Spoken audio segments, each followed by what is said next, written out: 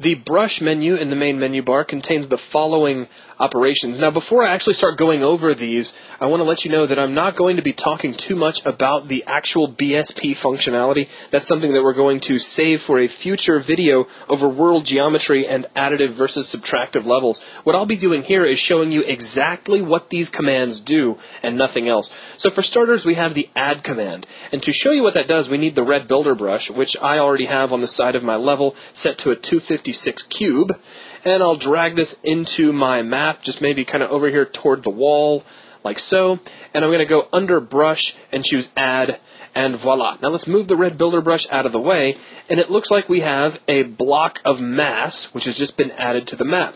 Let's go ahead and demaximize the viewport, and let's take a look at what we have, say, in the top view. So I'll maximize the top view for us, and we have a blue box that has been added to our map. In fact, I can show that to you in perspective as well. So let's jump over here into perspective. We can actually see it selected now, or if I go over to brush wireframe mode, you can see that. Now, what does a blue box mean, Logan? Well, that's an additive brush. That's right. So that means that we have added this mass into our level. So let's go back over to lit mode so that we can see that. And let's move on to the next command, which as we move down the brush list is subtract. And again, to show this off, I need to use the red builder brush, which is kind of our key to all of this demonstration.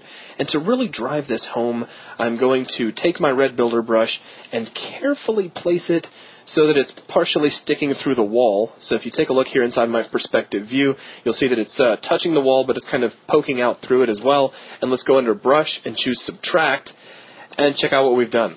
We've actually carved a hole into our wall, like a little recession. So let's go ahead and expand that. You can have a quick look at that. But it's not necessarily like we've actually carved out geometry. Technically, what we have done is we have created a subtractive brush. And if I move the red builder brush out of the way, we can see that as a yellow highlighted brush.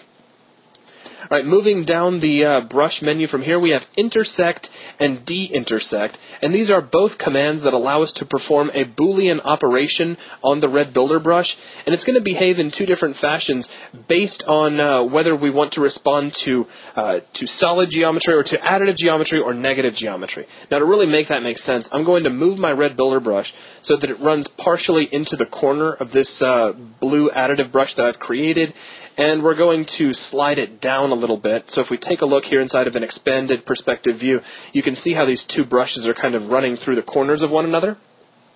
And if we go under brush and choose intersect, take a look at what the red builder brush just did. It now exists entirely within the space where these two brushes intersected each other.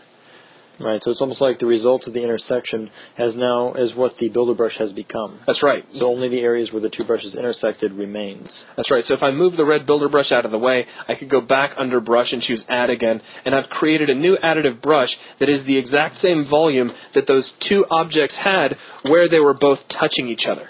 Right, and of course, if you would subtract it from that, then you would subtract just that piece by itself. Exactly right. So let's go ahead and set the red builder brush back to its default settings of a 256 cube, and I'm going to slide it over to the opposite corner of this cube. And I know things are getting a little bit interesting to see because we have gray on gray. Maybe I can change that a little bit. Let me go ahead and take my show flags, and we'll kick sprites back on. And what I'll do is I'll start deleting a couple of lights to give us a little more contrast. There we go. So that makes things a lot easier to see. So now the red builder brush is running through the opposite corner of this big central block we have here. And what I'm going to do is go under under brush, and we'll choose de-intersect. And now take a look at what the red builder brush has done. If you can't really make it out, let me go ahead and add this into the level. So brush, choose add. And now our brush is missing that corner where our additive brush was intersecting into it. Right, it's almost like the exact operation of intersect, where intersect only left the area that was the intersection. Instead, de-intersect leaves any part that is outside, basically any part that's in negative open space. That's right. The only part that will remain. If you're familiar with Boolean operations, this is kind of like a Boolean subtraction. So with that, let's go ahead and move our red builder brush out of the way, and I will click on the box button again to bring it back to a standard 256 by 256 by 256 cube. Now moving down from here, we have add mover and add special. Neither one of these options actually function here, so we're going to completely ignore them. We can import a brush, so if we have saved out a 3D model in T3D, DXF, ASC or ASE format, we can bring those in, and there's already one in here. We have wall.ase, which is, what is it? It's ASCII scene, I don't remember what it stands for anymore, but if we go ahead and choose that, let's go ahead and just make sure solid mesh is activated and click OK, and our red builder brush conforms to the actual polygonal model of wall.ase. So using this method, you could create your own BSP brushes in external applications such as Maya or 3ds Max. Moving down from here, we can export a builder brush. So if we maybe create a builder brush, perhaps with geometry mode, which we'll talk about later, that we really like and might want to use again, we can export that out as a T3D file that we can import back in later if we need it for some reason. And moving down from here, we have the ability to add a volume. Now, before I do that, let me go ahead and set our red builder brush back to a cube just by clicking on the cube button. And I'm going to move the red builder brush over here to this kind of unused corner of the map.